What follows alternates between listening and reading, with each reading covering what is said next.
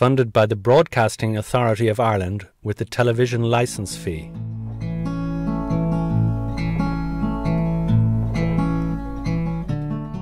In the British Army, the highest military honour which can be bestowed on a soldier is the Victoria Cross, or VC. In order to win one, a soldier must show extraordinary courage and leadership in the presence of the enemy. During World War I from 1914 to 1918, the Irishman Martin Doyle won a VC fighting in the British Army in France. Yet shortly after that war ended, he became a spy for the Irish Republican Army during the Irish War of Independence, assisting the IRA in its struggle against British rule in Ireland. Now, to find out more, I visited New Ross in County Wexford. We're in Mary Street, New Ross, and I'm Pádraig Ryan, and we're standing outside the former house of Martin VC Doyle, the New Ross man who fought in 3 armies. Fought for the British Army in World War I, the IRA during the War of Independence, and the Irish Free State Army in the Civil War. Martin was born just outside New Ross and went on to become a decorated war hero, decorated by the British with the highest honour they could bestow on him, the Victoria Cross. Went on, as I said, to fight for the IRA and ended up in the Free State Army. A complex man, but a very complex time, but a great Irishman. And as New Ross local historian Pádraig Ryan, who is himself a grandnephew of Martin Doyle, just mentioned, Martin Doyle lived a complex life in a very complex time. In many respects, Doyle's story exemplifies the shifting loyalties of Irish people during the turbulent period of 1914 to 1923, when out of the maelstrom of war and revolution, the Irish Free State was born. Ronan McGreevy, military historian and also author of the book Wherever the Firing Line Extends, Ireland and the Western Front. He lived through extraordinary times in the tumult of history at that time, and he really personifies all the different contradictions of Irish identity at that stage. You know, a British war hero who's also joins the IRA. He really personifies all the different competing allegiances and loyalties that Irish people had at that time.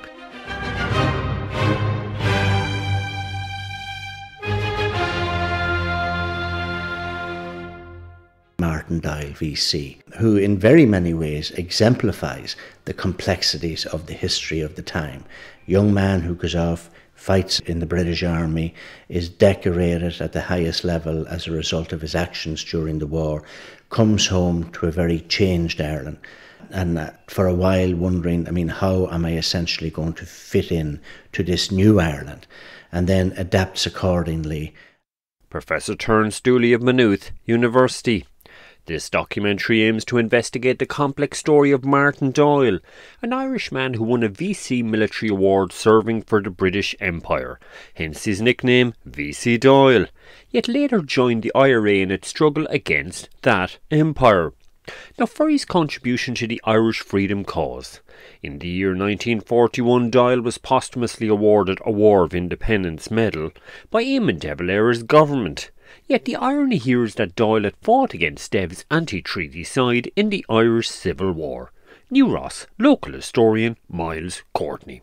Martin Doyle, known as VC Doyle among his contemporaries, and a person with, let's face it, a contradictory history. Like, he fought for the British Army, came back and joined the IRA, so we could say he was fighting against his former comrades. Then in the Civil War, he was in the Free State Army, which meant that he was fighting against, in theory, fighting against his former comrades, and then joined up with them again into the Irish Army. So there was a lot of anomalies there, so to speak. It just shows you how complex Irish history is, that you have this individual who was awarded the highest award for gallantry in the British Army and ended up being awarded posthumously the Irish War of Independence medal. Military historian Clement Roach. Here's County Wexford historian Des Keeley. The story of Martin Doyle would be just one of many of the shifting loyalties and contradictions of Irish people from the turbulent period of the War of Independence and the Civil War that led eventually to Irish freedom. Martin Doyle is representative of the Irish story of the time. Martin Doyle. Yeah, he's a walking contradiction, but so is Irish history.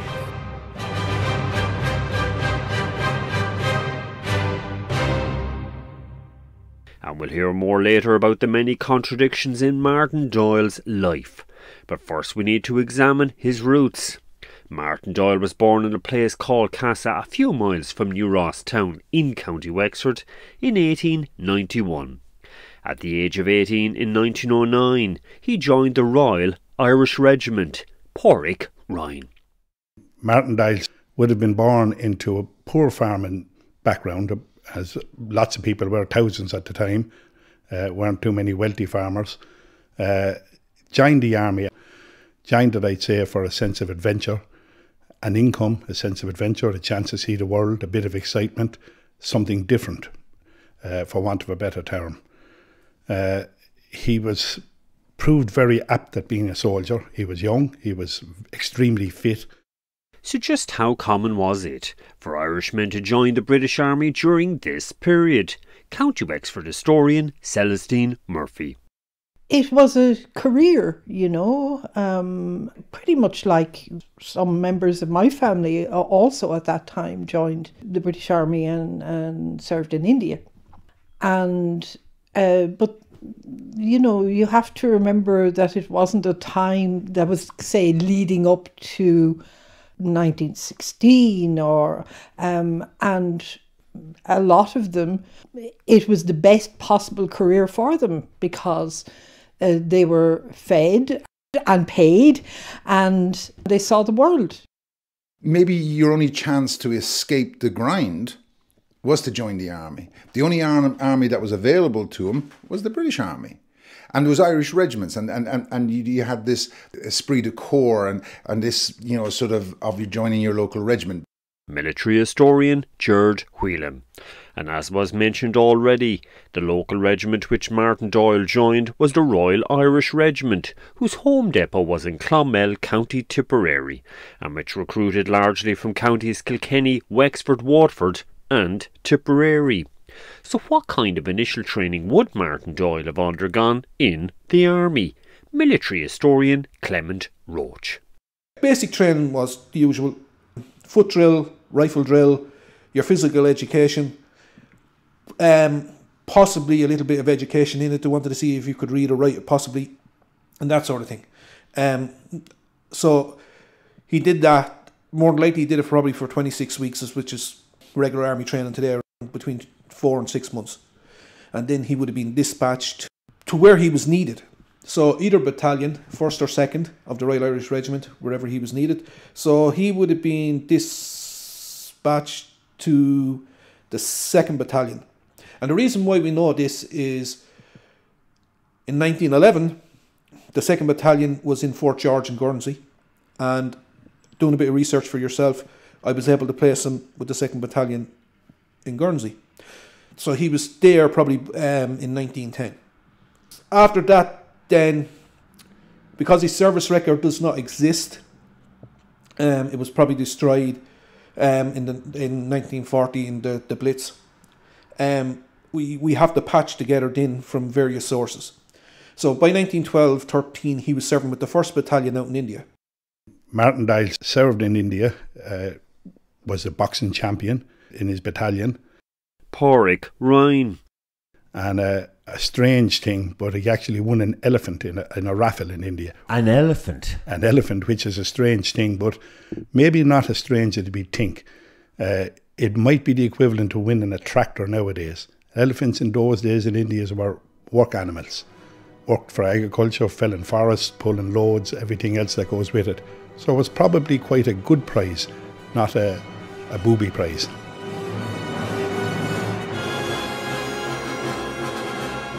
In August 1914, the First World War breaks out. And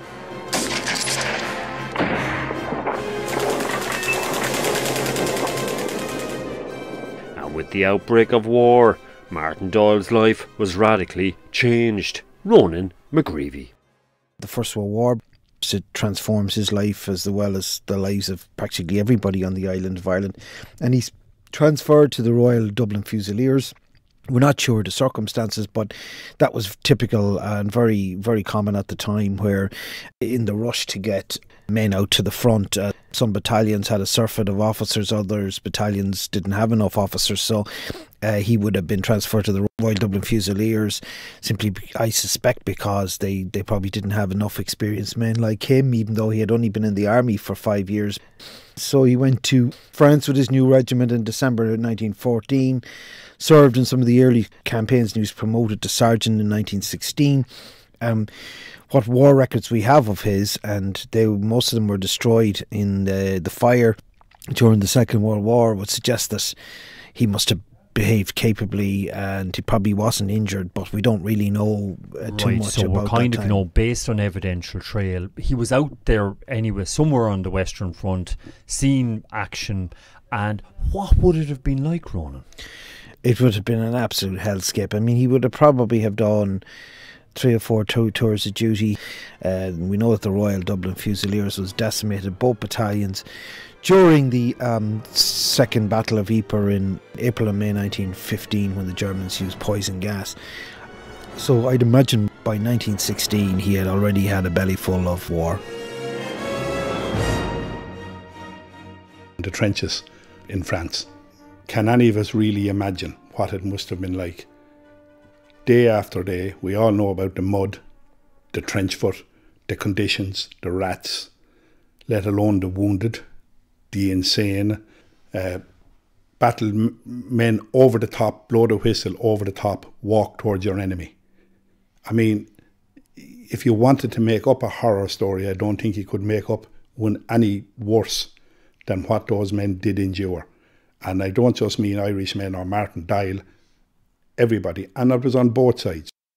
Pádraig Ryan. Here's County Wexford historian Bernard Brown. On the Western Front, Martin Doyle, he certainly would have witnessed all the new technologies that were used in the Great War, things that had never happened before. You had the use of chlorine gas, you had flamethrowers being used for the first time, and you had tanks, which came a little bit later. The British first introduced them, and then you had aeroplanes. You had, of course, the machine gun, the Vickers machine gun the British used, and the machine gun units that were set up by the German forces at that time had a huge and devastating impact on the troops.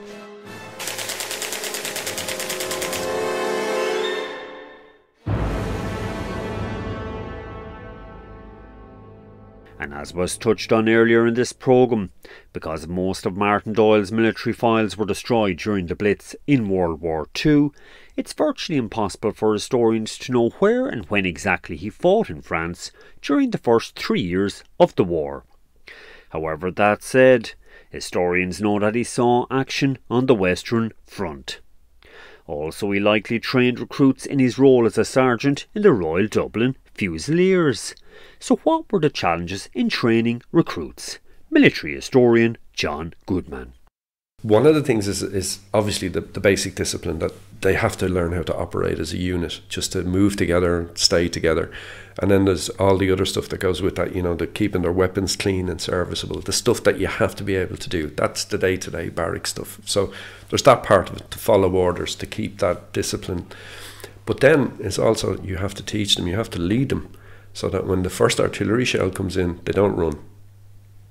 That you hold, you know, to keep that bravery, that you provide that example, that the men can look up to you. And obviously, Martin Doyle, he's done that, because he wouldn't have, you know, what happened in subsequent actions, he's still got those guys behind him. It gives, someone like him then would give confidence to those troops coming up, that, you know, okay, this is bad, but we'll be okay. The Sarge says it's okay, so they keep going like that. And then it's also how to teach them how to fight effectively, because the officers will be saying, right, we're going to take this objective, we'll do this, we'll do this. He's the one telling them how to do it, you know. Don't cut your wire this way, you know, how to cut the wire. Don't use a grenade like this. Use this type of bullet for this. I mean, there was a lot of little things that were learned in the trenches, small things that typically a lot of came from... Things that are the difference between life and death. Totally. And he's doing that, you know, he's the one providing that example, and also the guidance as well. And I'm sure as well, with some of the younger guys, possibly the shoulder to cry on, even though it was a very kind of macho, manly type of thing. You didn't show fear or whatever, but enough just the squeeze on the shoulder, take it easy, son, a little word like that. It's that kind of stuff, to keeping them alive as much as making them an effective soldier. That's half the battle. Experience comes if you can keep them alive. So he would have had a huge job with that. And aside from training others, Martin Doyle was also in the thick of the fighting.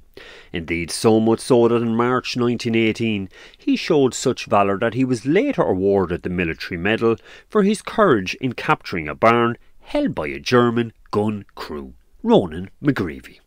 Just to put it in its perspective here, he's serving in the 1st Royal Dublin Fusiliers, which is part of the 16th Irish Division.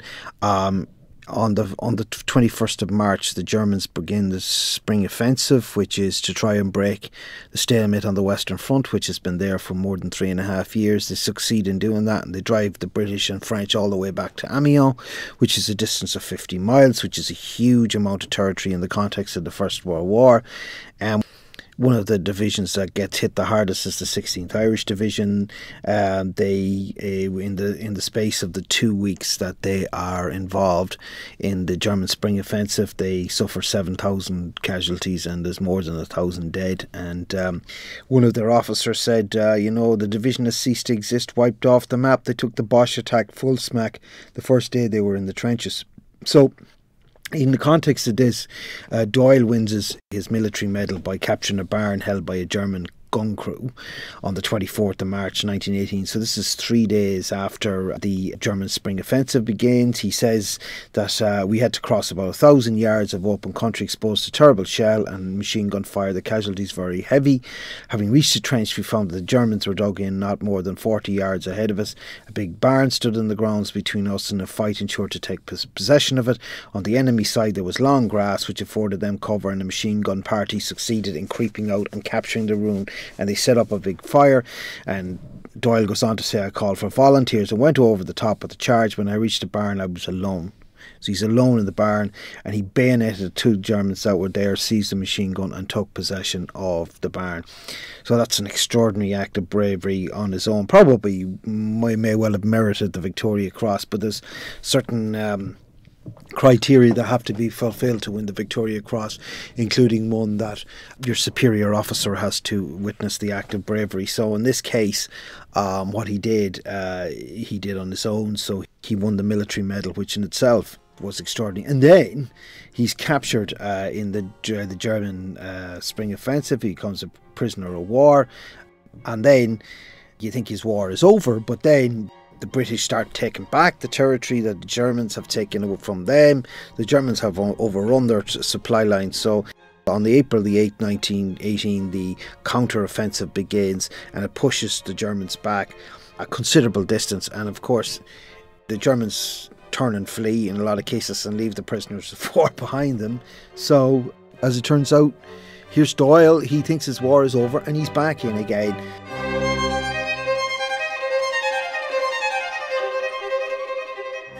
And not only was Martin Doyle still in the war, but a short while later in April 1918, he was transferred from the Royal Dublin Fusiliers to the Royal Munster Fusiliers.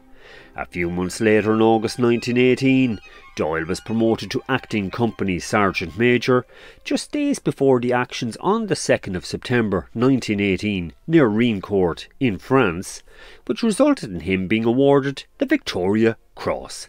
Pádraig Ryan. He ended up being awarded the Victoria Cross. He captured a tank, he rescued officers, he captured prisoners, he destroyed an enemy machine gun post, all single-handedly.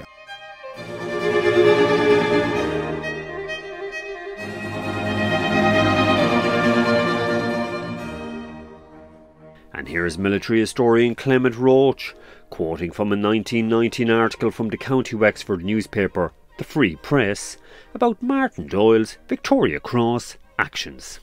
This is, again, in Martin's own words, when he came home. You told him to report a local reporter. He was speaking to a local reporter. So he said, this is the 2nd of September. They were advancing at Harold's Court, captured a number of trenches, when I saw one of our tanks in difficulties ahead of us, I went forward to do what I could to save it and rescue the crew. Found the majority of the crew were wounded, and the tank was lying over in a battered trench within the German lines. The enemy shouted back at us to surrender. I consulted the tank officer and told him the best thing to do was to fight forward.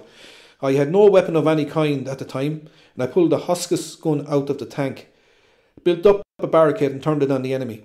I got one of the wounded crew out of the tank and put him in charge of the gun while I went down to search the trench. I had gone about 20 yards when I met a German officer with a machine gun under his arm. He shouted to me in English, "Hands up." I shot him through the chest with a revolver that I had taken from the tank. I then went down the trench by the way he'd come, picking up a rifle and bayonet on the way, and I came on the machine gun crew that he had commanded. I bayoneted 3 out of 4 Germans and then went back to the tank. It was on fire and the enemy was swarming around and threatening to take the whole lot of us prisoner. A sergeant who was in the tank was badly wounded, and I got him on my back and carried him to safety. That's all, I think. But that wasn't all. Later in the day, when the Germans counterattacked Martin Doyle's position, he drove back the enemy and captured many prisoners. Now, Clement Roach also had this to say about Martin Doyle saving a tank crew. You can see his leadership in it. You can see his thinking and turn of mind and what he had to do to save that crew with that tank. He was very quick off the mark to be able to grab a machine gun and to put it in a position to defend the tank, defend the crew, and then be able to quick think and right, I'm under severe pressure, and go down the trench and see what he could do down the trench.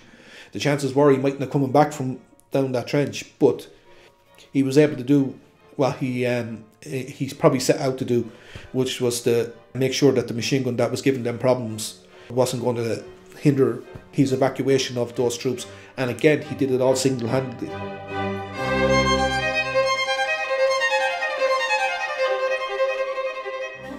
And concerning Martin Doyle carrying a badly wounded man to safety, Ronan McGreevy had this pertinent comment to make. Him carrying a man to safety, remember he was only 5'6", and I think he was about 129, 130 pounds, which is what, less than 10 stone. I mean, it's just beggars belief that a guy could do all the things that he did. But as I said to you, the Victoria Cross is only awarded when there is a senior officer who can vouch for a man's courage. So there was a senior officer there at the time. Yeah. He witnessed it, and that's why he got it. Yeah, and I think it may well have been the tank officer who would have been in that tank who would have witnessed his courage.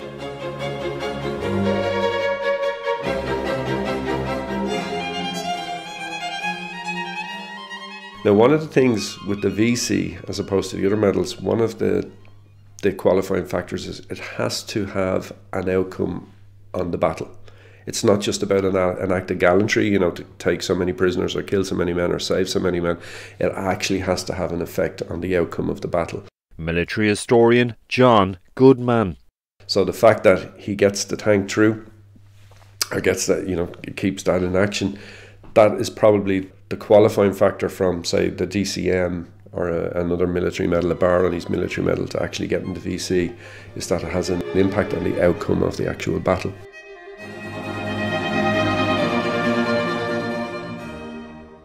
So just what is the significance of the Victoria Cross or VC award? Clement Roach. The Victoria Cross is the highest award for gallantry in the British and Commonwealth forces. And for something that's insignificant, because all it is a piece of bronze that's cast from Russian cannons that were captured after the Crimean War.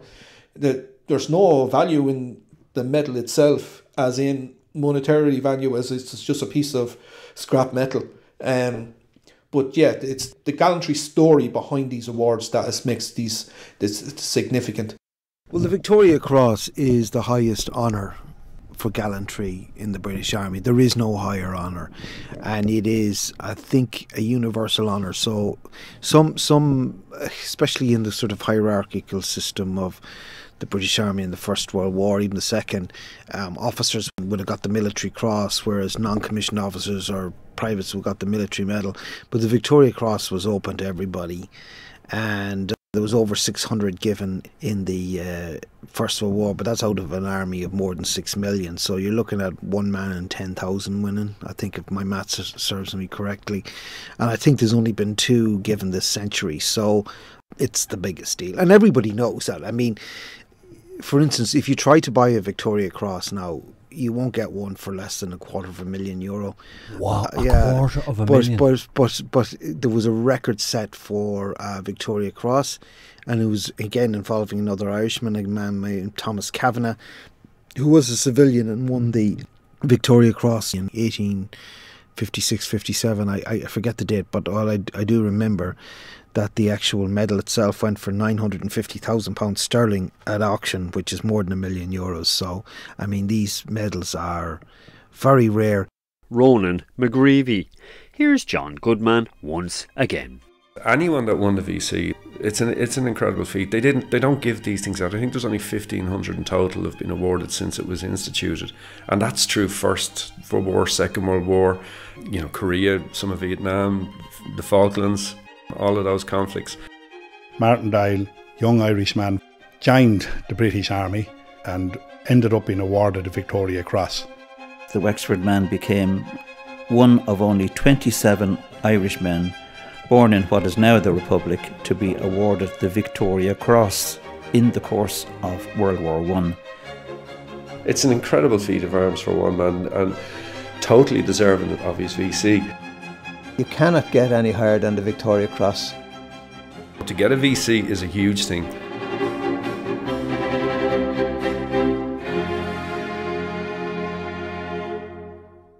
The First World War began in August 1914 and eventually came to an end over 4 years later in November 1918.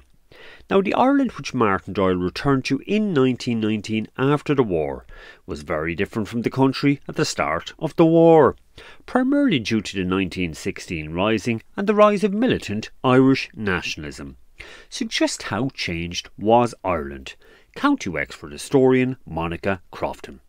Shun everything British was the idea. Shun everything British. The change was huge. In Wexford, gradual. In other places, much quicker. The big mistake of the British government, we know this, was killing the rebels, Pádraig Pearson Company, and that brought this huge swell and this huge change of opinion. So these young men came back 2 years after the rebellion, 2 years after the executions. They came back to a country where they kind of expected some sort of a good, maybe not a hero's welcome, but a warm welcome, only to find that no, because things were being shunned that were British, we were shunning those who wore the British uniform. Yet despite this change, nevertheless the town of New Ross had no qualms in celebrating the return of its Victoria Cross hero, Martin Doyle, in March 1919. Leighton Thomas, who is himself a great-grandnephew of Martin Doyle. Martin Doyle came home then to a totally different Ireland. Ireland at the time then was fighting for its independence from Britain, and not many, I suppose, of the soldiers who came home at that time would have been welcomed back or seen in such great honour because they were fighting for the British Army. But Martin Doyle came home to a hero's welcome, where there were crowds waiting at the train station for him, and he was met by his mother and father. And as they came across into the town then, there was bugles playing, there was banners up welcoming the hero home to New Ross. So he definitely came home to a completely different reception based on his achievements, I suppose, in the World War, yeah. And I suppose kind of it was, the local boy made good, and look, he's one of our own, and we're proud of this local hero. Yes, so I guess New Ross didn't turn his back on people that came from New Ross. They saw them as heroes, they welcomed them back. Martin Doyle came home to a hero's welcome in New Ross in particular. There were banners out, the bands played, he was welcome home, our hero. Pádraig Ryan. But Martin Doyle wasn't one to sit down, and it's only now that his life had been interesting up to this, but now it starts to get very interesting, because what does Martin do? Along with thousands of other men, he joins what we refer to as the old IRA. In around November 1919, Martin Doyle joined the Irish Republican Army, working as an IRA intelligence officer or spy in the British Army garrison in Ennis, County Clare. So what do historians know about his IRA service during the Irish War of Independence, which lasted from 1919 to 1921? Military historian Clement Roach. We have to look at the Irish archives. So we look at the military archives and we do pick up some hints of him being involved in the IRA. Now there's two men who certified Martin Doyle's involvement as an intelligence officer, basically in his role during the War of Independence down in Clare. And those two men who certified as to Martin Doyle's role in the IRA during the Irish War of Independence were former IRA personnel Patrick McMahon and Joe Barrett. The first portion of Patrick McMahon's certificate, dated the 6th of December 1935, goes as follows. To whom it may concern. This is to certify that Sergeant Doyle of D Company, 2nd Battalion, Portobello, Dublin, later Sergeant Major Doyle, stationed at Home Barracks, Ennis, in the years 1920-21, worked and done everything possible for the IRA during the years 1920-21. And here's a portion of a testimonial letter which Patrick McMahon also wrote to the Irish government authorities in December 1935. He advanced all sorts of arguments to prove why he should leave the home with his rifle and go to the hills, but rightly or wrongly, I succeeded in convincing him that he was more useful inside the British barracks at the time, notwithstanding that both of us were appreciative of his position, which was looked upon with suspicion at the time. At my request, he went to Kilrush on another occasion, for the purpose of establishing an intelligence connection and so on there. But I think he got well out of the mess that I had him almost walked into due to acting prematurely on unreliable information. He supplied small arms and ammunition occasionally, and I always felt that two true Irishmen were inside the British garrison, in himself and Sergeant Murphy.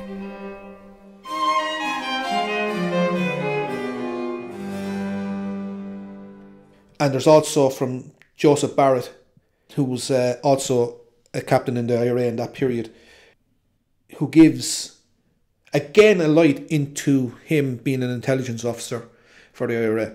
What does Joseph Barrett say in his certificate for Doyle's activities for the IRA? He basically says, if I read from what we have here, Martin Doyle gave very valuable assistance to the IRA in Ennis during 2021.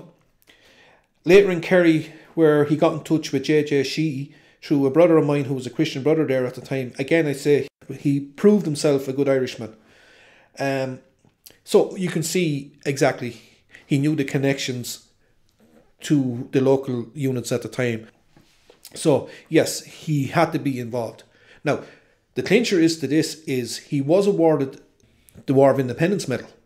Martin Doyle was posthumously awarded the War of Independence Medal by the Irish government in 1941 for his contribution to the Irish freedom struggle.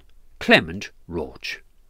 Being awarded the War of Independence Medal, he had to be certified for that medal, and it was one of the hardest things that they did back then. They had to make sure everyone and cross the T's and dotted the I's for those medals.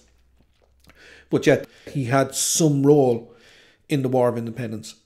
So what role exactly? Ronan McGreevy. From what we know, he served as an intelligence officer in the Clare IRA, where he would have probably have been spying on the barracks in Ennis, and he would have probably have removed weapons from the barracks wherever he could to give to the IRA.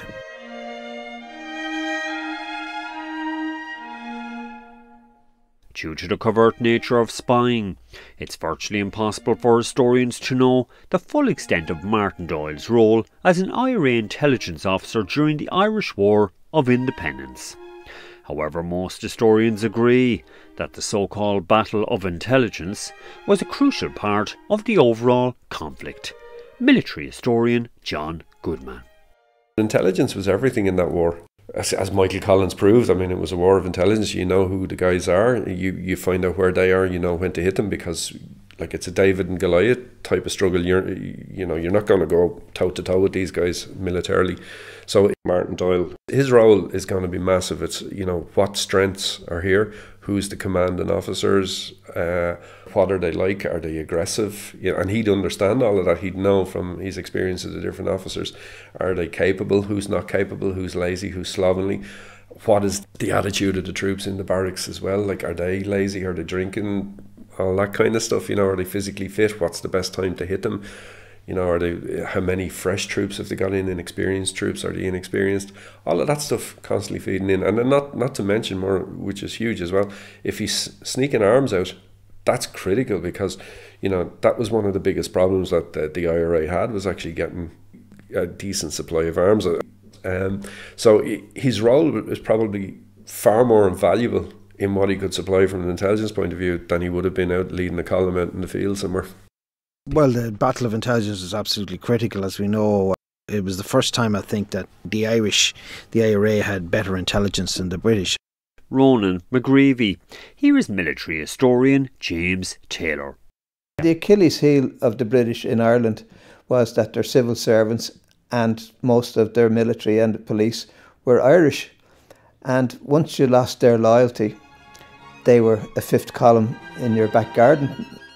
In any military situation, intelligence is vital. You have to know what's going on, what's going to happen.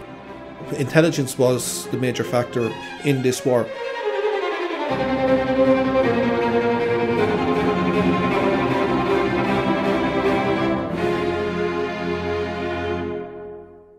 The Anglo-Irish Treaty of December 1921 resulted in the establishment of an Irish Free State. In the subsequent Irish Civil War, which lasted from June 1922 to May 1923, Martin Doyle fought in the pro-treaty National Army, Pádraic Ryan. We had a civil war situation in the country where we had people who accepted the treaty, free staters, and we had people who didn't accept it, now claiming the old IRA, and Martin Doyle went with what we termed, or became known as the Free Staters. He actually joined the Free State Army and went on to serve in the Free State Army, and in another irony of his life, went on then to fight people that he had previously sided with, as in, i.e. World War I, he was on the British side. Irish War of Independence, he fought the British. Now we have him fighting what became the IRA as a Free Stater in the Free State Army. And it was while serving with the Free State Army during the Irish Civil War that Martin Doyle was shot in the hand. Fortunately, he recovered from the wound. Historian Ronan McGreevy. Here's a guy who comes through the First World War basically unscathed, and he was injured during the Civil War. So he would have been one of these former British Army officers who would have buttressed the National Army and would have been really, really critical. Their experience was really critical in helping to win the Civil War for the government side. After the Irish Civil War ended in May 1923, Martin Doyle served with the 2nd and 20th Infantry Battalions and also the School of Instruction in the regular Irish Army until 1937. Now, soldiers with Doyle's experience were hugely beneficial to the new state's army. County Wexford historian Bernard Brown. He was of huge value to the National Army because of his expertise in the use of weapons like the Vickers machine gun and other types of weapons. And he was, by all accounts, a brilliant instructor in the army, and one that the men would have looked up to as well because of his prior military career. After many years of soldiering, Martin Doyle eventually retired from the Irish Army in 1937, while remaining a reservist. Now, for the final few years of his life, he worked in Guinness Brewery in Dublin. New Ross local historian Miles Courtney. When he finished up, he got one of the greatest jobs that any Irishman could ever aspire to, and that's as a security officer in Guinness Brewery. But like sure, the poor man then contracted polio and passed away at a very early age. Indeed, Martin Doyle died from polio in December 1940, aged 49, leaving behind a wife and 3 daughters. He was subsequently buried in Grangegorman Military Cemetery in Dublin. Leighton Thomas. Martin Doyle is buried in Grangegorman. It's a British cemetery, but he was buried there, and the headstone was actually erected by his comrades.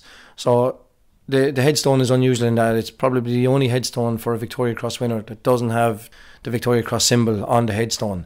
I guess the reason being that the British didn't pay for his headstone. It was his own comrades who afforded him that privilege of putting the headstone up for him. Martin Doyle wouldn't have been wealthy by any sense of the means at all, and it's one of the reasons why he took the job in Guinness Brewery was because it paid more than the army did, and to try and better his lives. He had children to bring up at the time, so I guess in a sense it sort of makes sense why his comrades paid for his headstone at the time, because the money wouldn't have been there for it otherwise, And perhaps it's not surprising that Martin Doyle's former comrade stood by Doyle's family when he died. For Martin Doyle was renowned for inculcating a band of brothers mentality in his comrades. In a nutshell, he was what's termed a soldier's soldier. Bernard Brown. Martin Doyle would have been deemed to be a soldier's soldier. And he would have been somebody that you would want by your side in terms of leading a squad out. This was the sort of man who you took your orders from and that you believed in. Martin Doyle, he had your back. Anytime you could depend on him, and if he was beside you in the trenches, you could depend on him. You'd never have to go looking for him. He was always there. Miles Courtney. Here's John Goodman. His loyalty to his troops is obvious. From this, the amount of wounded men that he rescued, saving his men from being killed and saving his other comrades, even rescuing an officer. So from that point of view, he obviously has huge courage, personal courage and integrity. If you were in trouble and you needed someone in your corner, I think Martin Doyle is the man you would turn to. Porrick Ryan. Would he endanger you? No. Would he help you? Yes. Could he read a situation? Absolutely he could. An all-round professional soldier. Everything he did was from a military point of view.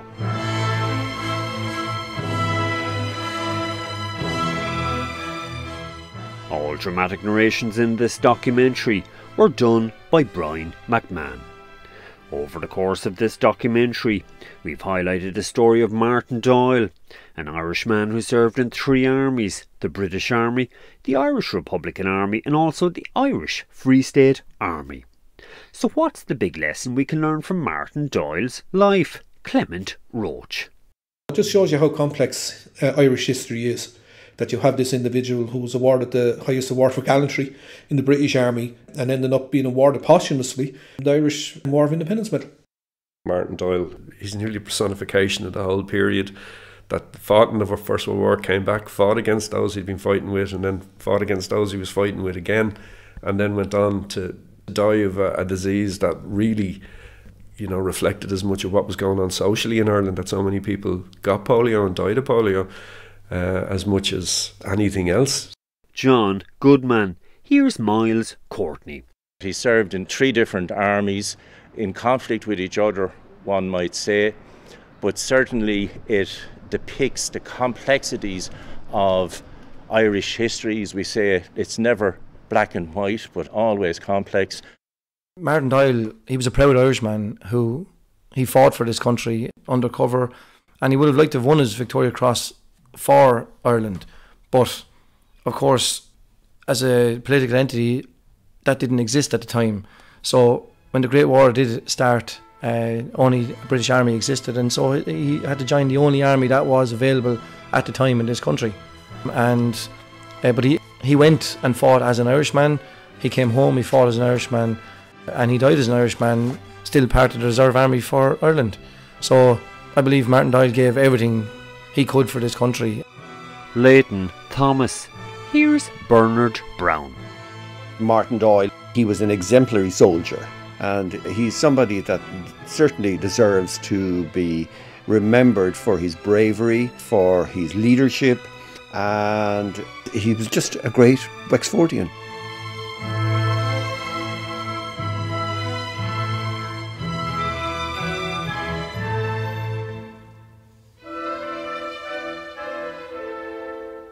Funded by the Broadcasting Authority of Ireland with the television licence fee.